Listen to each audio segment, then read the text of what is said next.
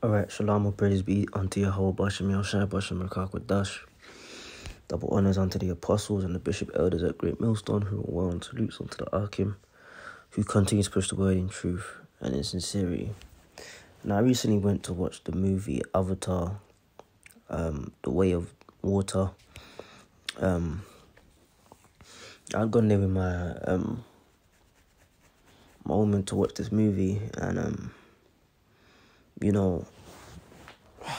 I've seen the other avatars before, and this one, I don't want to spoil it for you, Arkham or Warcraft, that haven't seen it yet, who may be interested in going to watch it, whatever, man, or watching it at a later date when it's released out on various platforms and things of that nature. But yeah, I went to watch it, and without getting into too much detail and spoiler alerts and stuff, like, in my personal opinion, it's a 3-hour long movie. About a good 2 hours and 10 minutes is just boring, man. It's boring. I went to this cinema where you can actually order food. It's not like the regular cinema. It's not one of them high-end Edomite areas, man, in the city. You can order food and champagne and wine and all of that, and from time to time I go to these areas, man, and they be looking at you like, oh, what are they doing here? What's he and she doing here? In my mind it's like, yep, get used to my face, bitch, because you're gonna be seeing a lot of us when the roles reverse in the kingdom, man. It's whatever, man. But yeah, I got a glass of their house yayan. It was fucking shit, man. They kind of put me to sleep halfway through the movie anyway. It was boring as all hell. But then, the last 45 minutes was just action-packed, and I understand movies have to build up, but, man, goddamn, they played it out, man. But basically, it's basically like my interpretation on a base. Like I said, if I get into it, I'll be spoiling parts of it. But my interpretation on a base level is that it's based on the tribes of Gad and Reuben.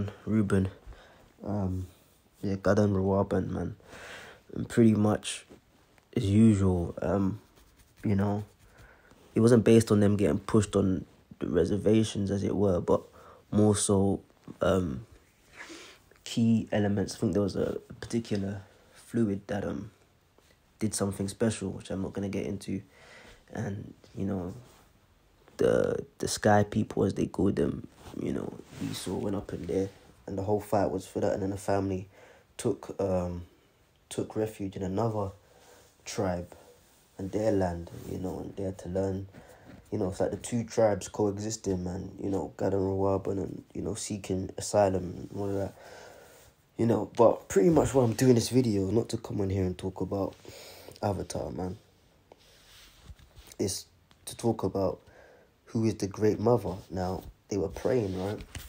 Sending up supplications, and they were saying to the Great Mother, all right? And it's called Eywa, all right? So I looked it up, It says Eywa, also known as the All-Mother or Great Mother, is the biological sentient guidance force of life and deity of Pandora and the Navi. The Navi believe that Eywa acts to keep the ecosystem of Pandora in perfect equilibrium, and that all things return to Eywa upon their death. And obviously, it's in the title of the movie, The Way of the Water. It's also to do with water, right? And it's, parts of what they were saying in the movie was true. All things come from water, and water gives life. Water takes life. Nothing can flow without water and life. And that's true.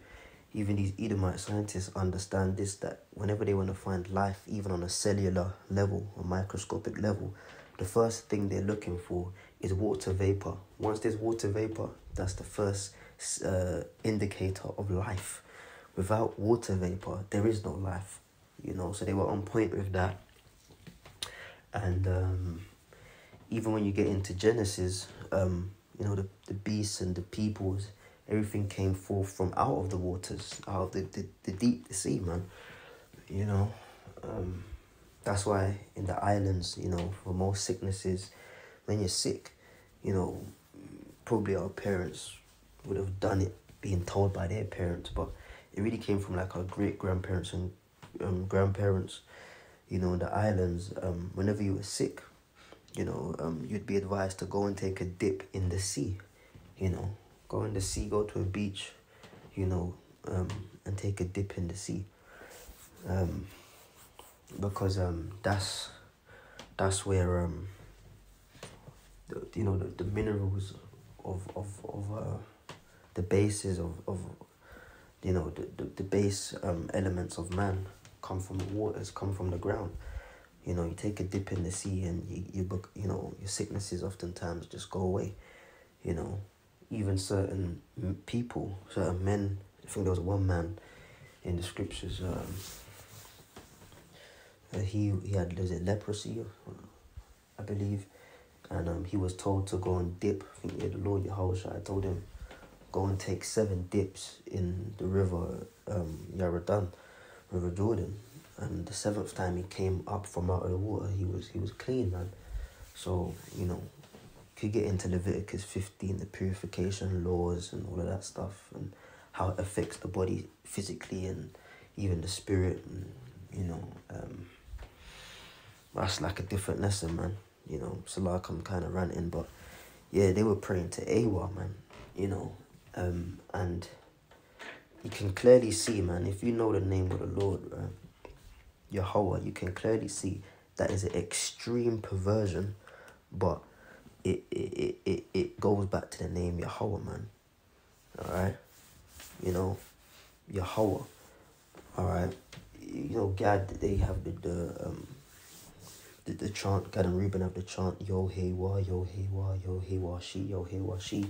That's the name of the Father, Yahawah, and the name of the Son, Yahawah. Okay? So Eywa really goes back to Yahawah, but the Lord is not a woman, man. Alright? The Lord is a man.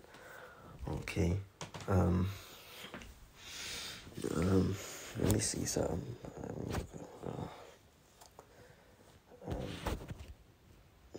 Just get this right. The Lord is a man of war. The Lord.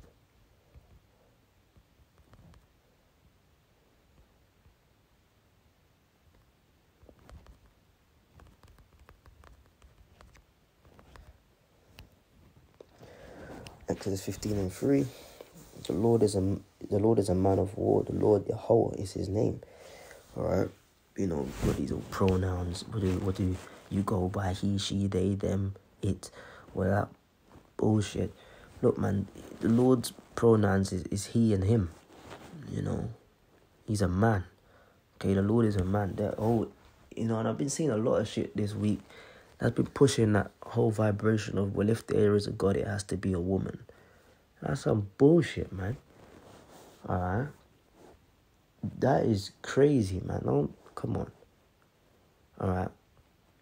Now, they say Mother Earth, because the earth has a spirit itself. Now, when you check it, what's the spirit of the earth? Would it be a feminine spirit? Planet Earth, is it a feminine spirit or a masculine spirit? Well, planet Earth is a feminine spirit, because the ground gets ploughed. Over here in England, there's like a phrase, like urban talk. I guess you can put it like that. I'm a plough my girl. I'm a plough my woman. That goes back to the scriptures, man. If you plough your woman, means that you doing your thing. You up in her, man. All right. Well, the earth gets ploughed, and then when you come to the end of that, you release seed in her, no?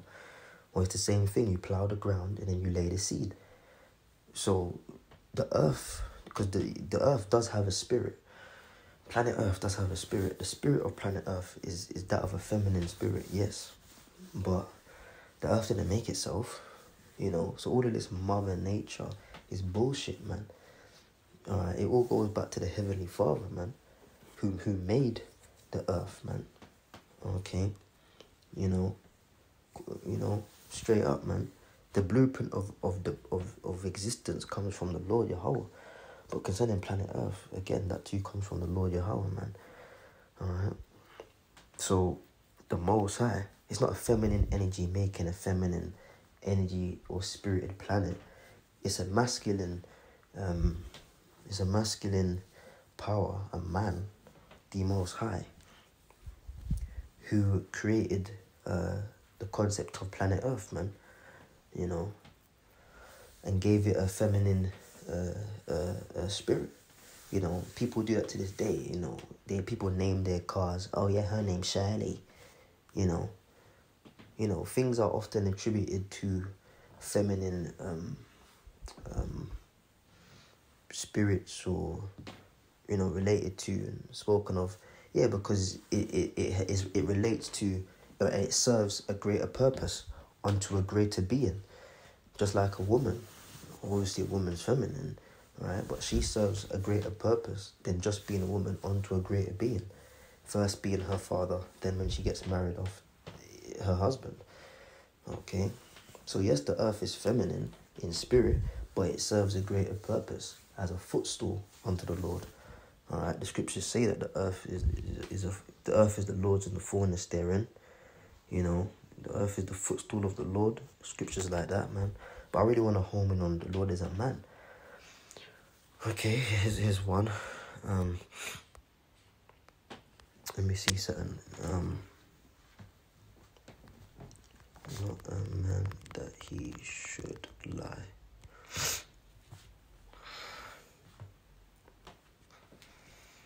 Yeah, Numbers 23 and 19. It says God says, people use this scripture. Yeah, God is not a man, you see. No, it's talking about what he's not a man in terms of earthly worms. Alright? You know, because we're worms, man. God, you know, the Most High is not like no regular individual. He's supreme. He's above that. He's all the more masculine than men on earth. He's all the more manly than what you perceive to be a man on earth. So he's not just a regular man that he should leave a lie, nor the son of man that he should repent. Alright?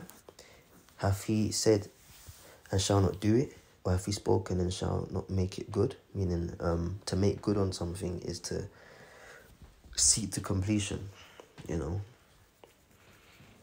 But there you go. The Lord is not no just regular man. He's more masculine than man. His word's more reliable than man. The Lord don't turn back. The Lord don't lie. Alright? You know. Straight up, man. You know, the Lord is a man. Okay. The name Yahawah itself is a masculine name. The name Yahawah Shai is masculine. So what the hell are they trying to push in this avatar thingy, man? You know, Eywa. In fact, let me see something. If I go back,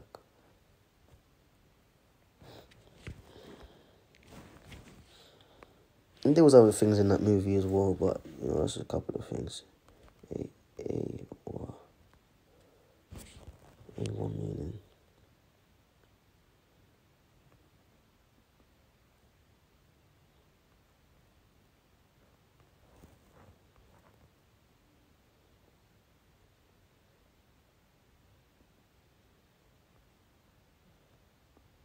See, it's coming up with Arabic stuff, but I'm not surprised because Arabic is just a sister language, bastardized version of Hebrew.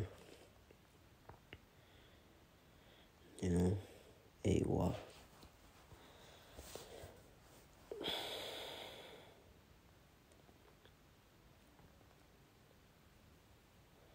Yeah, it just says that, but you know, keeping all things in equilibrium. And equilibrium is balance, so that's right and left hand side stuff.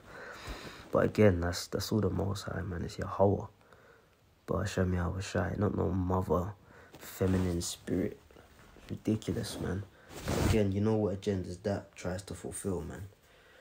You know. Anyways, with that, I'm out, man. So,